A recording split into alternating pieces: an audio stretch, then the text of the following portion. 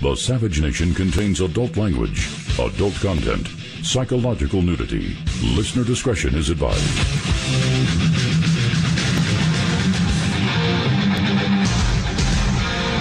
And now, America's most exciting radio talk show, The Savage Nation. Talk radio for the thinking person, home of borders, language, culture. And here he is, Michael Savage. Right, we added a new logo to the show, Talk Radio for the Thinking Person. Maybe that will help you understand why I try to make you think rather than react. Now, I was going to do a show today that was going to be Trump-free and Muslim-free. Unfortunately, I cannot make it either because I looked at the data, and Barack Hussein Obama, who many say is not only transforming America but transforming it for the worse, issued 680,000 green cards to migrants from Muslim-majority countries just between 09 and 13. Did you hear the number? Now, we don't know how many of their family members have now come in under associated visas. Some are calling this an Islamic invasion based on Obama's proclivities towards such. He is now wanting to bring in, 10,000, 100,000, 300,000 Syrian Muslims? How many Syrian Christians has Obama approved for immigration to the United States? How many Muslims has he approved? If you look at the numbers, you'll see what's going on, and you will see what exactly is intended by this administration. That's topic number one. 680,000 Muslims brought to America under Obama from 09 through 13. Some are calling it the Islamic invasion, but it's much higher than that. It is much higher than that. We know that the Muslim population of America is expanding geometrically in the United States, and that's because Obama wants to transform America. What does that mean? He wants to transform it from a what? Judeo-Christian-based nation to a Muslim-based nation? And which Muslim-based nation is he using as a model? Is it Saudi Arabia, where they cut the hands off thieves and stone women to death? Is it Turkey, where they arrest journalists who disagree with the president of Turkey, with the dictator Erdogan, a good friend of Mark Zuckerberg? We'll talk about that in a minute. So unfortunately for me and you, I cannot avoid the topic of Muslims and the Muslim invasion.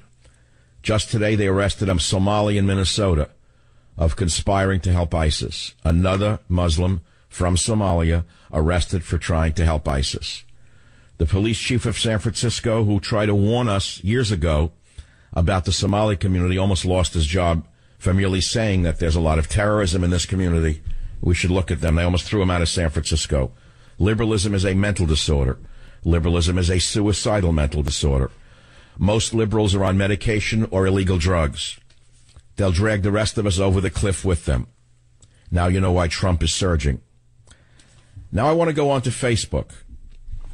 A Facebook post of mine was removed last night owing to their, quote, community standards. The post was the pictures. It was a picture of the Muslim protesters in London during the cartoon controversy. And some people said that it was hateful to put up the pictures that were there of traditional psychotic throwbacks holding up signs that were just horrible to look at. Facebook said that we have to review the standards. They did not specify which of these standards that the pictures I posted violated. But if you read their standards, you will see that Facebook is a complete dictatorship, and they will throw down anything that violates Mark Zuckerberg's suicidal liberalism. And so I don't know how much longer I will even be on Facebook. I may even eliminate my Facebook page. I'm not going to generate business for that lout. I don't need him. I have a website, michaelsavage.com, which I've used for years. I have a radio show, which I've used for 21 years. I don't need this pimply-faced, undershirt-wearing throwback who is suicidal. You know, I can't stand this topic, and I don't want to say things that'll make me angry, because I made a decision a while ago. I'm going to try never to get angry on the show again. I don't need anger to make my point. Anger is necessary for those who don't know what else to talk about, so they have righteous indignation. How can you have righteous indignation for 3 straight hours unless it's staged righteous indignation? There's plenty to be indignant about. No need to get excited about it. Sometimes I blow it and I get very angry. It's not good for me, that's not good for you.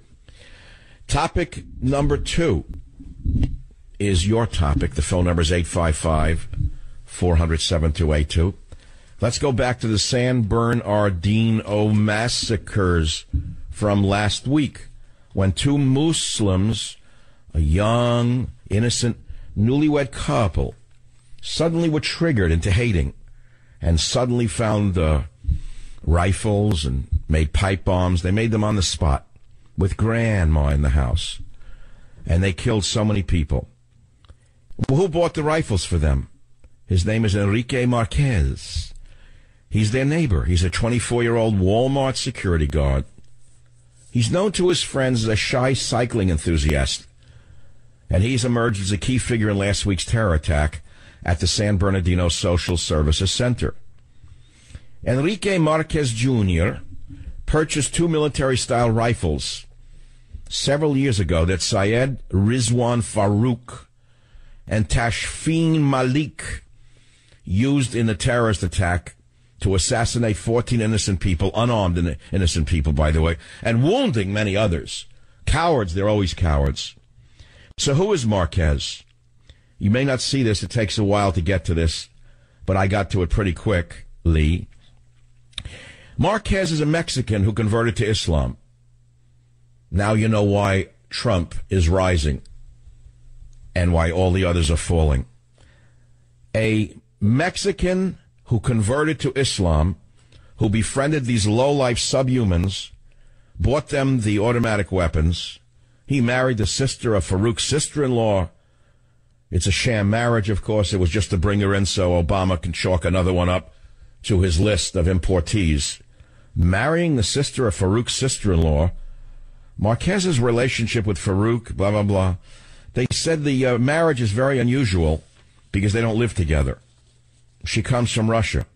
Marquez married Maria Chernich. Chernich's sister was married to Saeed Rael Farouk, the shooter's older brother. Remember all the shocked relatives? They were stunned that they had been radicalized. They had no idea. Mommy Dearest didn't know. Poppy Dearest didn't know. Grandma playing with the little doll of a sheep didn't know. The women came to the United States separately on J-1 visas. Thank you, Hillary. Which allow foreign individuals to enter for work, study, cultural exchange programs. According to the federal official who spoke to the LA Times on the condition of anonymity. The women came to the United States separately on J-1 visas, which allow foreign individuals to enter for work, study, cultural exchange programs. I guess jihad is now considered a work, study, cultural exchange program to Obama. No, I would think jihad is a work, study, exchange program. That's a cultural exchange program. Come to America and study with jihadis, learning how to hate the infidel, and then learn how to kill infidels. Under Obama, that's a work, study, cultural exchange. Or else she would have been stopped at the border. Marquez's marriage could strike some people as odd. Marquez did not live with his wife from Russia. Never lived with the wife. I guess she was brought into for cultural exchange. Anyway, the main part of the story that caught my eye was that Marquez, the man who bought the rifles, is a Mexican who converted to Islam. Have a nice day. 855-400-7282. Here's another little story for those of you who are liberal of bent, meaning bent liberals who are bent. Liberals are all bent. Their minds are bent. Their souls are bent. Their compassion is suicidal. Remember the argument over whether or not to release the vermin in Guantanamo? And Obama made that a central calling card of his regime? That the Troika will release all of the vermin in Gitmo when he becomes president? Well, guess what happened? Are you ready? U.S. intelligence said don't release this one, a hardened al-Qaeda fighter. He served as Osama bin Laden's jack of all trades. He spent 10 years at Gitmo. A military prosecutor said don't release him. Barack Hussein and Hussein Obama released him in 2012. He has now popped up in Yemen as one of the terror group's top leaders. Liberalism is a mental disorder. Now, there's another picture that you have to see, which I don't even have the strength to put up on my website. It's of a poor woman in Iran buried up to her shoulders in sand, being stoned to death. And that's being ordered on Human Rights Day by Barack Obama's friends and Kerry's friends in Iran. And we're told Israel is a racist, fascist nation. Liberalism is a mental disorder. Liberalism will kill us all. Take a look at the picture. Death by stoning ordered on Human Rights Day. Not one word from the perverts at the United Nations. Not a single word from the grifter thieves at the UN of this poor Iranian woman buried up to her neck in sand where the vermin throw rocks at her until she's dead. Isn't that wonderful, such an advanced view of religion? Well, it's a cultural thing. You have to look at it this way. It may not be our style of life, but it's the Iranian style of life. And since cultural equality is something that Obama preaches on a daily basis, stoning a woman like this, well, we may not like it. We may find it repugnant. But it's their cultural prerogative to stone a woman to death on Human Rights Day. They tortured me. Woman raped into confessing husband's murder. Not a word from the fake women's rights movement in America. Anything else I can tell you not to do with Muslims? I'll try very hard. It's kind of very difficult since the jihadis are at war with us and have been for 1,400 years.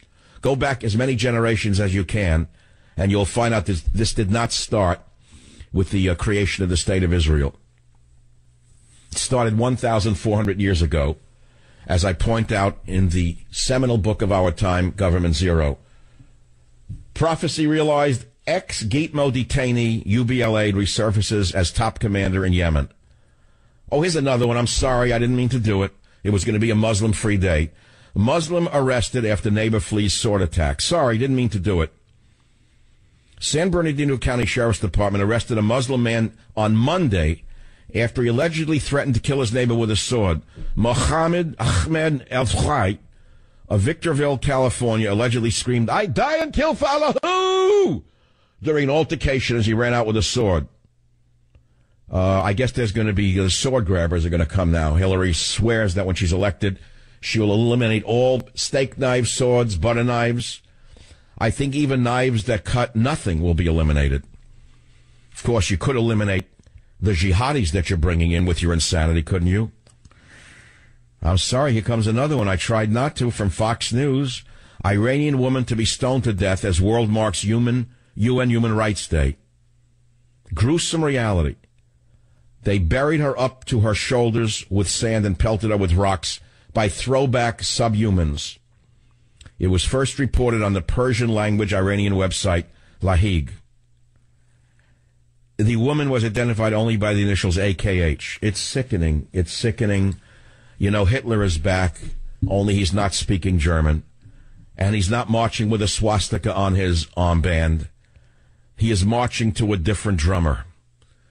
I'll rest my case and be back. Be here. Join the Savage Nation. Call now, 855-400-SAVAGE, 855-400-7282. Savage. Hey, our Savage Nation is sponsored by SwissAmerica.com, the only company I trust for wealth insurance, gold and silver. Call 800-BUICO. The subject is still inside the business, 1365 South Waterman. It's in building number 3, possible active shooter. Copy, one suspect so far, male in black clothing. He's still firing rounds. Cover 2 more units down to the south side. The shooter's supposed to be in a parking lot. No better description on that location with a machine gun for this RP. We're overhead. Everybody from the parking lot's been running into the north building on the north side. Security is out in the parking lot. Where you tell anybody else in the parking lot so far? You're listening to a tape broadcast from last week's terror event in San Bernardino. And initially I told you that they reported 3. That was picked up by other radio shows who were taking credit for it. I spent days on this last week. There were 3 shooters originally reported. It suddenly went down to 2 shooters. No one knows if there ever was a 3rd shooter or where he may be if there was one. It's creating an awful lot of conspiracy theories out there, which I can't indulge because I can't confirm that there were 3 shooters. I do remember the situation, and we're going to play the tapes from that day and see if it comes back up here. You can be a detective with me. Let's take a quick call. Rich on KS.